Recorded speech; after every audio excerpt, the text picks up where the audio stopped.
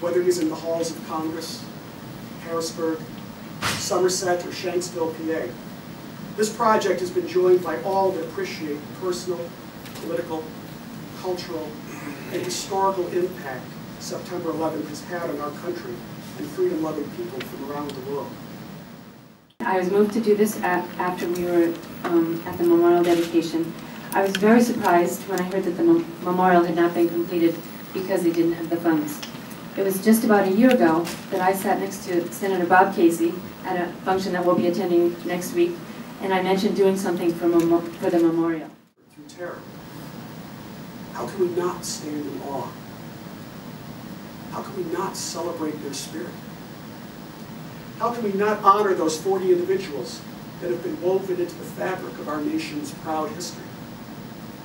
The Flight 93 National Memorial will ensure that their efforts, that their actions, that their spirit will not be forgotten.